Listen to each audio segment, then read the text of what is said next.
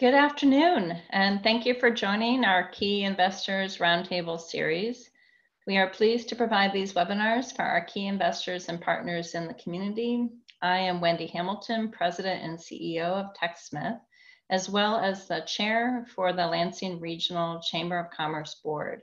I'd like to thank the Chamber, also our Roundtable partner LEAP, the event team, and President Stanley for their support.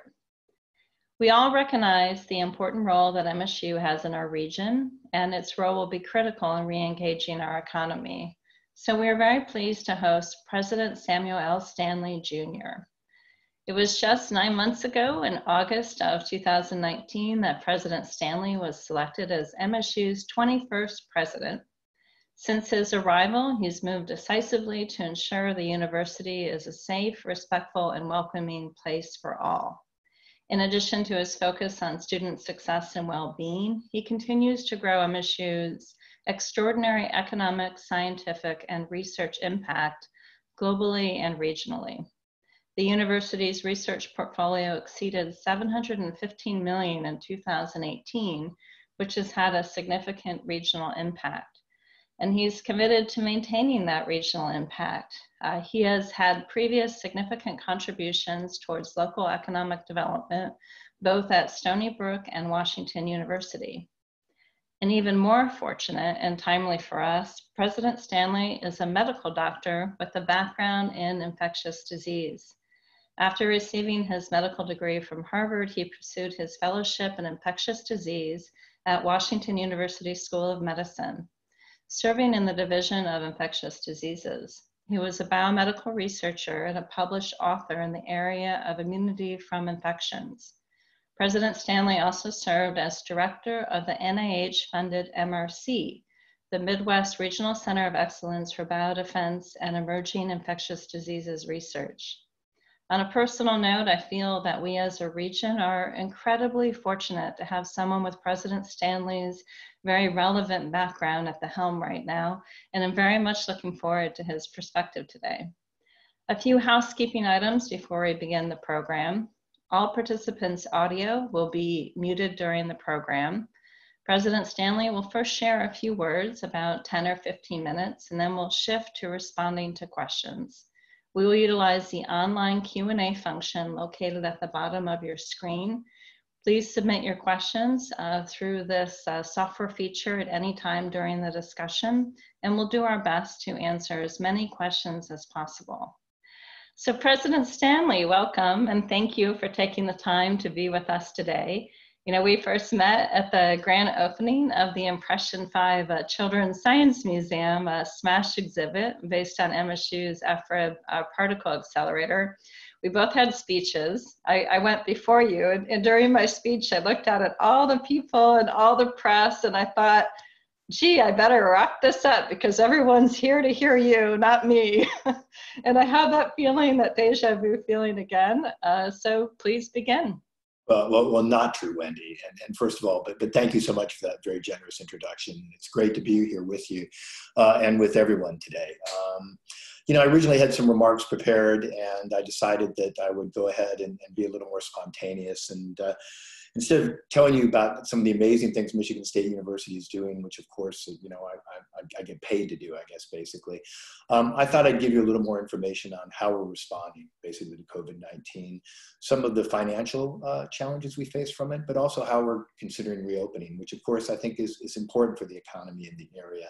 And I think that's what I look forward to in the question and answer period, is answering maybe some of your questions about what we're contemplating in that realm, but also hearing some of your comments and suggestions about how we might reopen and how we might do the best we can in this by consulting the community and business leaders in the decisions we're making.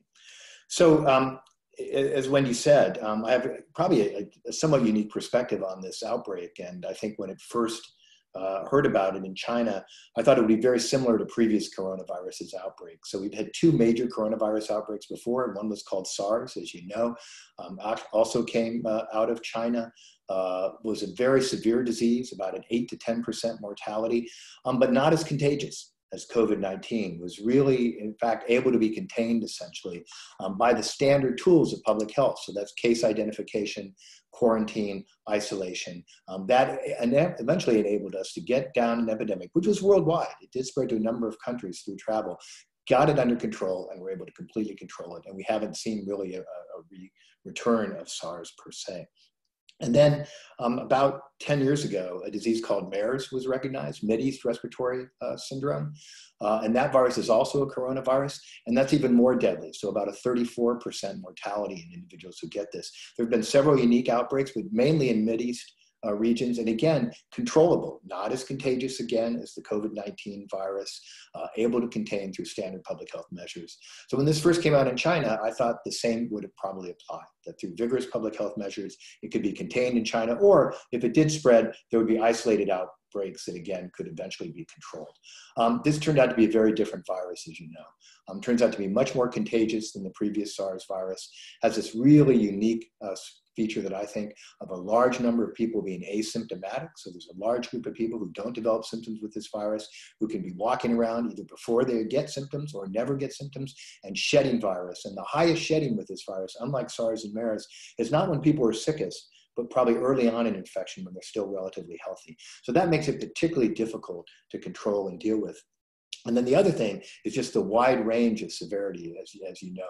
So for students, for example, students in the college age group, there's probably very few chances or relatively low chance of severe disease with infection. If enough students get infected, potentially you might see some cases that are more severe. But in general, that's not going to be the case. But for our faculty and staff, for example, where 33% or so are over the age of 55, there's higher risk for those individuals. And so we know the elderly, we know people with a number of different comorbidities are more likely to develop severe disease with this. And we know the terrible consequences we've seen from the outbreak just in the state of Michigan. As we look at the number of deaths, the devastating impact, particularly on underrepresented minority communities, particularly in the Detroit area, Flint and other areas where we've seen disproportionate mortality from this disease. We know what a tremendous impact it's had, but it's not attacking everybody the same way. And that again makes it harder to deal with and control from a number of perspectives.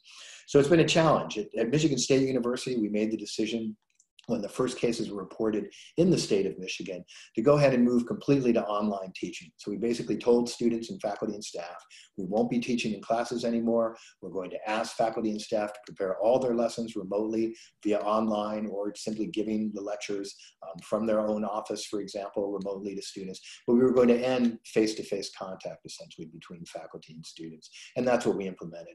We then, within a few days before the governor's order, actually sent basically all of our employees home. And we told them to work remotely during this time because we felt, again, that made the most sense in trying to mitigate the impact of the epidemic on the campus. And again, that I think proved to be effective because we ended up with very few cases actually on campus, or those who have been treated to campus. So we're still in that same state right now. We've completed our semester remotely. We did a virtual graduation as well. It's had a couple of 100,000 views, nearly a couple of 100,000 views. But obviously it was no substitute for the real thing, and we'll do a real one for the class of 2020 in 2021, I hope. But we've adjusted and we've adapted, and we've tried to deliver the content in the way we can. We've had to hold up some of our important research. We just got the order from the governor lifting some of the restrictions on our research on campus, so we'll be easing that back in, and that's going to be a good model for us on what we do in fall, so we're excited about that. But that incredible research we've talked about has been slowed down a little bit by this, and slowed down some projects and some work, and we hope to catch that up again, but that will take a little bit to get back to. So that's kind of where the university stands at this time. But the financial impacts of this has been pretty significant. We took a hit in a number of areas. We took a hit in the necessity to refund our dining and resident halls dollars to individuals. We took a hit in terms of reduction in study abroad programs, some reduction in our summer programs as well. We had to cancel summer on-campus things. We had some reductions in athletics because we didn't play an NCAA tournament, which would have brought in revenue to the university and our athletics department. And all in all, those things add up to about $50 to $60 million in decreased revenue for this budget period, or increased expenditures for this budget period. That increased expenditure is important because a lot of that increased expenditure was associated with moving to online education. So there were actually some additional costs for us to move online in terms of licenses, in terms of providing AV equipment for faculty, in terms of getting more people helping faculty teach online. All of these things ended up with actually increased costs for us to go online as opposed to doing our in-person teaching. So the financial impact, as I said before, for this fiscal year, $50 million roughly, $50 to $60 million, so very significant. Next year is where we're really concerned about. Because our revenue comes mainly from three things. One is the research that Wendy talked about. We get indirect costs on some of that money, so that's a source that we hope will generally continue. But we also get a state allocation, and that's very important to us. It's around $300 million every year. And that state allocation really helps cover some of our programs like extension and provides support for our students and helps us keep tuition low at Michigan State University, particularly for in-state students. And that's really what the state allocation does. So we know what's happening with the state budget. We've already seen the revenue estimates, which are significant, more than $3 billion decline in this year's fiscal year for the state, and projected more than $4 million potentially in next year for the state in terms of declining revenue. So we're concerned about what our state allocation will be going forward, and we're estimating there could be significant percentage cuts in state allocation as we look at the next fiscal year. At the same time, our tuition revenue has been put under pressure as well, and that's particularly for our international students. We have a robust group of international students at Michigan State University. They're great students, do great things on campus. They represent about 11% of our students on campus, but about 18% of our tuition revenue. And unfortunately, due to both the epidemic as well as no visas being issued for international students at this point in time, for anybody at this point in time, basically overseas to travel to the United States, we're not sure what's going to happen with our first year class. We have about a 36% decline in enrollment in our first year class and deposits for our first year class from international students compared to what we had last year. And that may be an underestimate of the ultimate cut on that. And so that's very significant for us. And there will be students who want to continue at Michigan State University, but may not be able to because they can't get back to the country and may not want to do online to continue their education.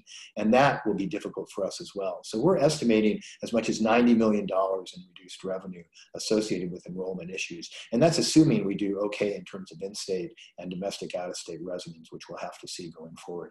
So that's a tremendous impact on us.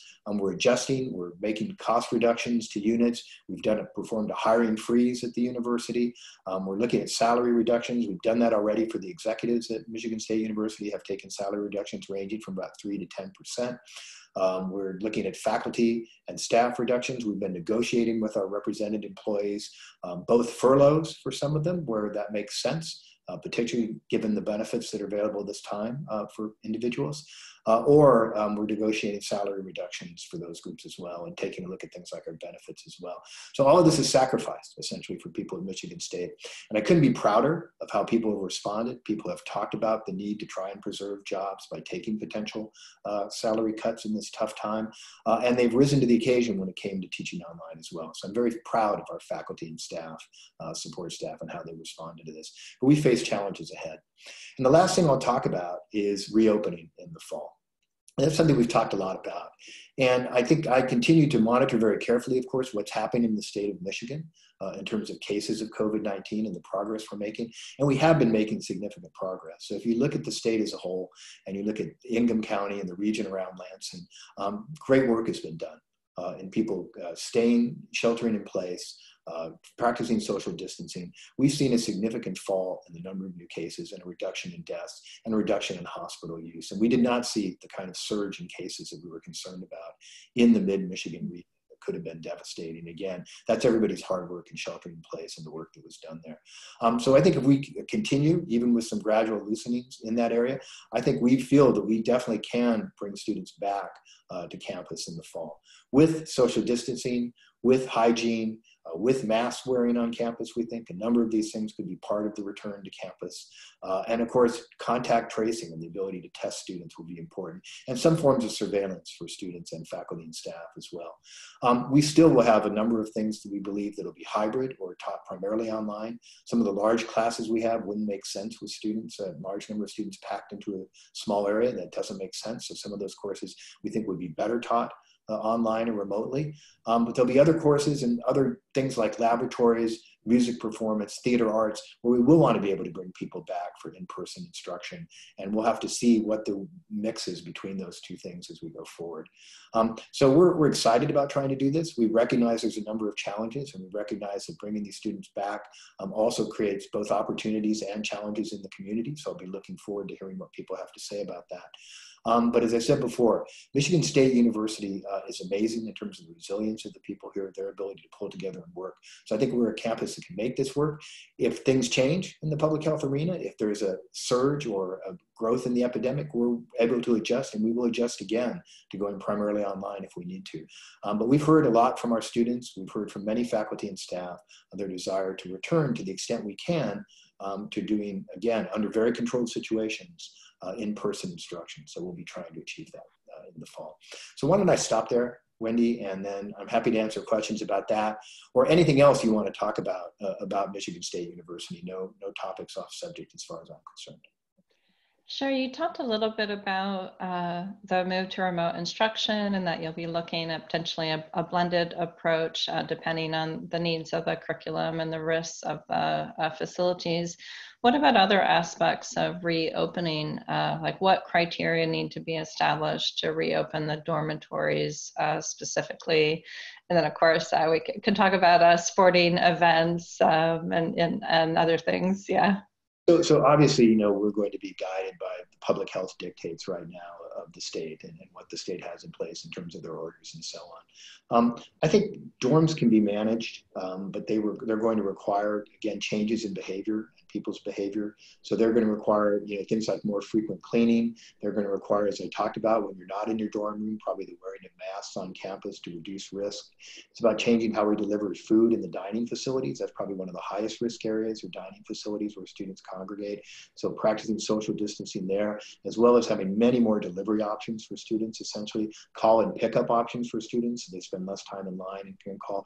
We're exploring all these, and I think we will implement a number of these to go forward to try and reduce the risk. And the other thing then is people being responsible about reporting their health to us and making sure that people understand that it's very important that if they develop symptoms, we know about it so we can go ahead and test and then test others as well. There will be cases that take place on campus if we do this. We're not going to get to a point where there's 0 cases. As long as there's cases in the community and people coming from outside, the question is how well we can manage it and how we try to make sure that it doesn't become a source of something leaking into the community. Yeah. So what would you say to a family who believes that their child is probably safe enough in an MSU dorm, but isn't so sure about the risk of them then returning home to their families? I think that's a big challenge. I think, you know, I don't have an easy answer to that question. I think, you know, we want people to be aware of this. We're going to be very careful, again, to do testing when it's necessary so we understand where outbreaks are and where people might be infected. And we're going to try and limit in terms of holidays, the number of opportunities for people to go back and encourage people to stay on campus during this time. But it is a risk that people have to take into account. Thank you. And sporting events, people are worried if they have season tickets. So what do you think the criteria are, either based on the state guideline or MSU's own guideline to reopening something like Spartan Stadium? So this is a very, you know, national kind of discussion that's taking place, and I think we're paying a lot of attention to what's happening in the major in the professional league. So for example, what is the NFL contemplating when they talk about a return? What does that look like? What is the NBA thinking about? And so we can get some guidance, I think, from some of those organizations. And then the NCAA obviously will have some say in what happens. And again, the Big Ten Conference is really leading the thinking from our group of schools and what we might do or not do. So all of that is to say that we believe that there are ways in which through testing, again, so testing is important to all of this, that there are ways through testing that we might be able to have football competition this year. I don't know whether we could have people in the stands in those competitions, and I think that's more challenging. So could you, through social distancing, could you, through very careful control of entry, where people don't have to walk over each other in the aisles, whatever it is, could you envision a scenario where we could have some fans in the stadium, or would you envision something where again, our student athletes would be competing without fans, essentially? We still have to protect coaches, staff members, trainers, all these people. So there's a lot of things to figure out and work out. But I think it probably is possible. There's a risk, obviously, often from playing these sports as well. And again, in this young population, that risk, for COVID-19, as you've implied, is lower than it is for others. But we still need to understand, what we're doing in this, and to make sure, again, that we're doing things that we public responsible in terms of public health. So, so I think it is possible. I've thought a lot about this, and I think it is possible.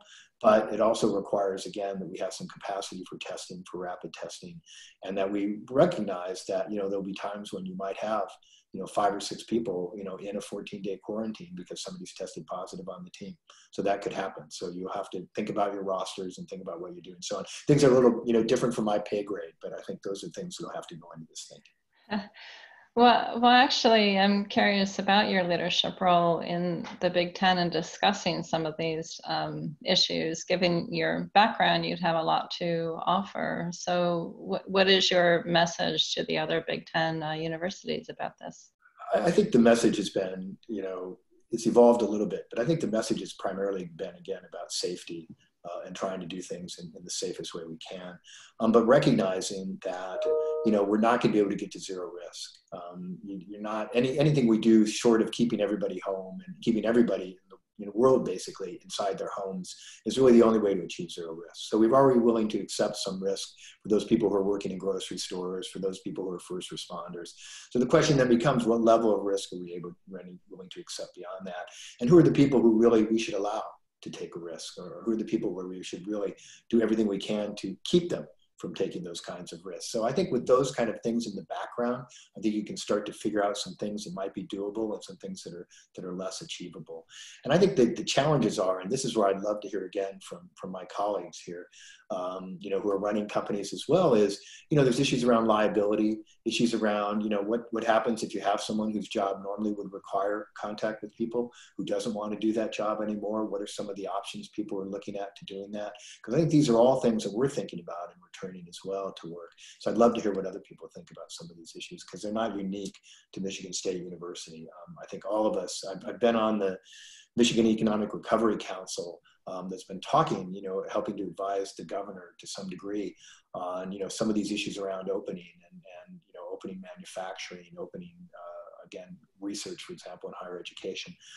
And I think these are really tough discussions. So I'd be interested in understanding what other people think. Sure.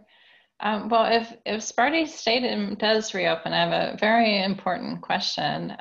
We've been talking a little bit about that personal responsibility that comes with COVID, and rumor is there's a nationally prominent MSU employee who's not worn a mask to date. He's in shape, really muscular, so maybe he thinks he's invincible. So what do you think, President Stanley? Should Sparty wear a mask? I think Sparty should wear a mask, actually. Yes, okay. I think when we come back, I think people should. I have a Spartan mask. It's not in front of me right now, but I actually have a Spartan mask that somebody made for me, a Spartan cloth mask. So I would say Sparty should wear one for sure. Great role model. Well, so we have a couple medical questions. So given your background, I mean, what is your, well, first, maybe you could tell a little bit more about how this is different than the flu and what it means, and we're balancing risk and reward. And, is it your opinion that we've over-responded, under-responded, been just right, knowing that hindsight's 20/20? Yeah, well, it's a great question.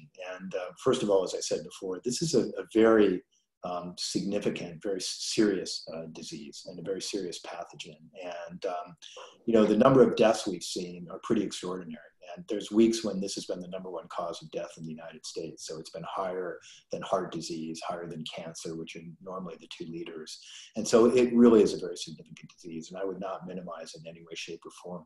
As I said, what makes it particularly interesting is the spectrum of disease, because we've had young people who, most of whom appear to be asymptomatic, many of whom are infected and don't even know it. And yet at the extremes of age, mortality can be extraordinarily high. And you can see 20% mortality in people over 80, for example. And when people have coexisting comorbidities, as we call them, like heart disease, obesity, diabetes, again, those numbers go up for people younger than that as well. So this is a very severe disease, and much more severe than the flu. The flu, is the flu's that's circulating currently, not 1918 back in the past, but the flu that's circulating currently is a much milder illness overall. Yes, there are some deaths that take place, again, at the extreme of ages, but in this disease, we see many more deaths, I think, proportionally for the number of people infected, at least based on the number of people we've been able to identify as infected so far. So it's a very severe disease. The response, I could go on this, and we could take an entire program about it. And as you said, Wendy, so accurately, hindsight is 2020. So were there some things I would have done differently? Yes. I think if you were able to get back some recordings I had with family members or colleagues, you could hear some things where I said, oh, I think you've got to do this. For example, I'll give an example. When people came back from infected areas, I would have made it mandatory, not recommended, that they go into a 14-day quarantine. Now, how you would have enforced that is another question, right? So it's easy for me to say without being, the head of the Massachusetts State Department of Health or the New York State Department of Health. How you would have enforced that is more challenging, but that was really a requirement. I think if you look at what happened in the epidemic, it really was when people started coming back from Europe, for the East Coast, from China, from the West Coast, that's when the epidemic started. And it was travelers returning there, of course, were the main source. And I think if you'd been more aggressive about that early on, I don't think we would have eliminated the epidemic. I don't think it would have been perfect, but we might have dampened it down. So we might have been in a much better place now than we would be at this point in time. We are at this point in time. And then I think that, I recognize there's a tremendous economic impact from this. I've talked about the economic impact on Michigan State University. It's extraordinary. People's livelihoods are at stake. And so there's every reason to try and get back. But I think you have to strike that balance with trying to get back safely and mitigating the worst effects, which is as people have talked about, where you overwhelm your health system, where you don't have enough ICU beds, you don't have enough ventilators, you don't have enough personnel to take care of people in the hospital. And, my family, I think some of you may be aware, both of my daughters are MDs. One is an emergency room physician, one is a medical resident. Both of them have been taking care and contacting COVID-19 patients. And then my wife, Ellen, who's also an MD, PhD, has been did some work on the COVID-19 floor at Stony Brook University Hospital. So I know, that this can really take off. It took off in New York. It's taking off in Boston. It took off in Detroit. So we really want to avoid that from happening. So I think that's why the kind of things we continue to do, and emphasizing the social distancing, emphasizing personal responsibility, remains very important. If I can make one more point really quickly, I'm pretty optimistic about the possibility of vaccine or good drugs for this. I believe we are going to achieve it. I don't know how good a vaccine we'll get, whether it'll be as good as a measles vaccine or whether it'll be more like a flu vaccine where you get some protection but not complete protection, or measles where everybody who gets it basically is protected against disease. I don't know how that's going to work out, but I think we will develop a vaccine. And I hope it comes sooner rather than later. I know there's some progress being made and a major push on it, but wishing doesn't make it true. We have to just go through the science and see what works. And then I am excited that we'll develop some good antivirals as well. If you look at HIV infection, right? HIV ravaged the US, 40 years ago, was a devastating epidemic. We've controlled HIV in the United States now. We haven't eliminated it, but we've controlled it through really good drug therapies. There's no vaccine to prevent HIV and AIDS, but there is good drug therapy that really turns it into a chronic illness that really can be completely under control. I don't see the same thing for COVID necessarily, but I see us developing much better antivirals that would reduce the chance of people dying from this disease and change the severity of the disease. So those are two things I'm relatively optimistic about. If the US and the world works on this, I have a lot of confidence in scientists to develop some things that will help us. That's good to know. It really is very much a relief to hear that. It still could be a while away. I saw the governor released a six phase plan, and phase 6 was basically post vaccine, and it was actually phase 5 that suggested in-person education and other in-person events. And I think when it was released, we were at phase 3. So it feels far away. And for us, I mean, we're very fortunate. Our business, we can work remote, but some things are less effective. I imagine you're in the same situation. Is it a gray area to do more remote instruction? Do you feel like educational outcomes are being compromised? That I think, yeah, it's a great question again. But yeah, I think the data is, not out on that. I think anecdotally, our students would say that for some of them, it's really not a good substitute. Others, I think, thrive remotely, and certainly with good online education, I think, do well. But I think there's certain courses that lend itself to it. I think I would have looked forward to a statistics course that was online, because I think that's something where you can learn, get feedback, do problems, watch all the lectures in a row, learning the concepts. I think I would have enjoyed it. Other courses, my Western civilization courses, my humanities courses, I don't think online would have substituted for the in-person discussions we had and as we really explored ideas. And so I think we really want to do both. And if you look at things like music, for example, or creative arts, it's very difficult to do those things online. It's really not the same. And if you're trying to show someone, a horn player, for example, it's very difficult to do that remotely if you're trying to show someone how to do something. So I think all those things, are better done through in-person learning. But again, how do you do them safely? And I think that's important. So that continues to be kind of the rub. So no, if we had to go completely online, I think we can still deliver great content for our students. It's Michigan State content. I think people forget sometimes it's the same faculty. These are State faculty. One of the reasons you're coming to Michigan State, of course, it's a beautiful campus. There's incredible things going on, but it's really Michigan State faculty. And at the end of the time, it's a Michigan State degree. So, both those things really matter. But as I said before, if we have the opportunity to bring some students back and we think we can do it, we want to try and give them that opportunity. I think the students want to come back. But you're right. I think, the issue becomes more about faculty and staff and about families. So this might be a little bit of an unfair question, but if a lot of learning can take place remotely, at least for a lot of students and a lot of subjects, what is the worst case scenario for MSU here? So say a vaccine is delayed, or there's just an increased,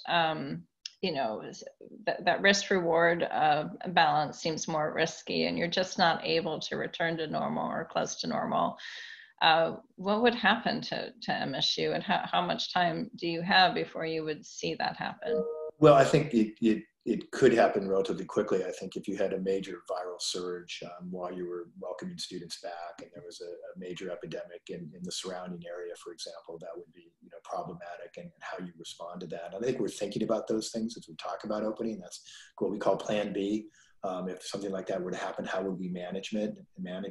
And we're having conversations with the hospitals in the area to understand kind of what capacity is. I think it's just a way of being responsible as someone who's one of the major employers, but also someone who also leads to increased population within the region.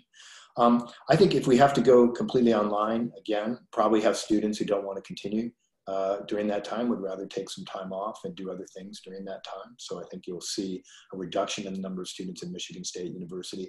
And I think, again, the quality overall for those who go will be diminished, because people really do care about the social components of the educational experience and the chance to meet new people and experience that opportunity to really be in a new location and meet new people. So I think that's an important part of what we do.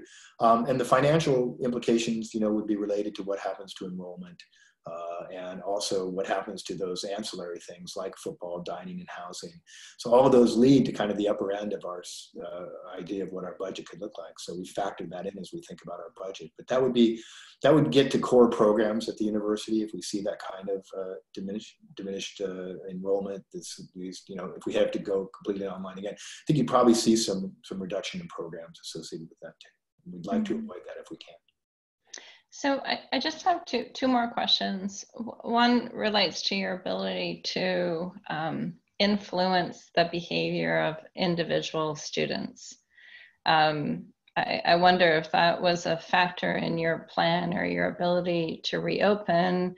I know, there are concerns of Lansing residents of seeing MSU students in Greek homes, socializing in big numbers without masks. So how much do you feel you are able to get the message across to students about what safe behavior looks like, and what kinds of expectations are you able to set or communicate? So it's really got to be, peer driven to a large degree. I think I can send emails and tell people this is how I expect them to behave, but I think it's got to be peer driven. I think we have to have parents involved in that conversation too.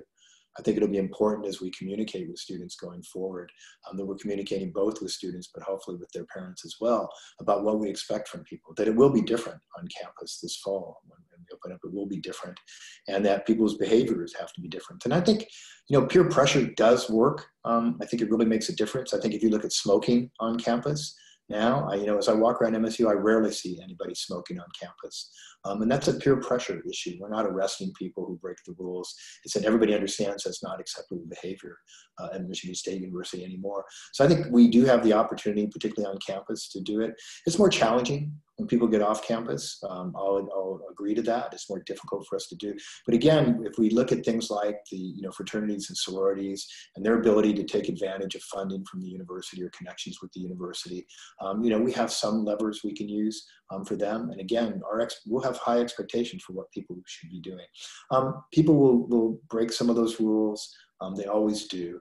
And we'll try to make sure that there are consequences, reasonable consequences associated with that in terms of people's behavior. And we'll be really transparent about this. We'll talk about what we expect and how we expect to deal with issues where people are not. But I think it won't be a police state. That's not going to work. It's really got to be buying into shared values, essentially, that people believe that in order to be open, in order to be safe, in order to help protect your families, we want to reduce the risk of you and others getting infected. And these are the ways in which we'll do it. It's really got to be about that overall. Mm-hmm. Me and by observing that MSU has, I think, three medical colleges, clinical services, past history, and really robust life sciences research, and plus your expertise and capabilities.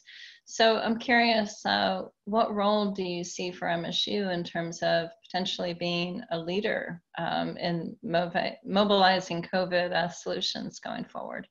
So great question, and I think we're already, of course, doing some of those things. So as you know, Nigel Paneth, who's one of our faculty members, has really been one of the leaders in assembling data and promoting the use of convalescent serum from individuals who survived COVID-19 infection, taking their blood, which contains antibodies, things that help protect against viral infection, we believe, and then taking that serum and injecting it into either people who are suffering from COVID-19 infection currently, or as a prophylaxis for people who may be at high risk for COVID-19 disease, either on the front lines or have other immune conditions that might put them at higher risk, and seeing whether this can A, protect against infection in the case of prophylaxis, or B, help treat people who have COVID-19 disease. We call this passive immunization, is another term for it. So it's not a vaccination, but it's a passive immunization. You're giving somebody else's antibodies to someone to help protect them. And this has already been tested now. It's in a phase 1 study and was found to be safe, which we kind of knew it was from other diseases it's been tried for. We knew it was safe, but that was nice to determine. And now we'll be looking at phase 2 and 3 to understand whether it really does make a difference and help protect people from disease. So that's one area with Nigel's leadership that I think we're taking a lead. The second area is in diagnostic testing. We have a couple of scientists on campus who've developed tests they believe are better than the existing PCR tests to detect virus, can detect lower copies and lower virus copy numbers than other current tests that are available, fewer false negatives. One of the problems with the current test is a false negative. So in other words, you test somebody, the test comes back later, test them a day later, they're positive for COVID-19, raising the question that they probably had an erroneous test, because the test just may not be sensitive enough to detect infection at low levels. And so that's important. If we have that, if we could actually get that approved by the FDA, that might be a tool we could use internally to do some of our own testing and would have some advantages. So we're pushing that. But that's a second thing. And then the third thing we've been really interested in has been ways in which we can make personal protective equipment go farther.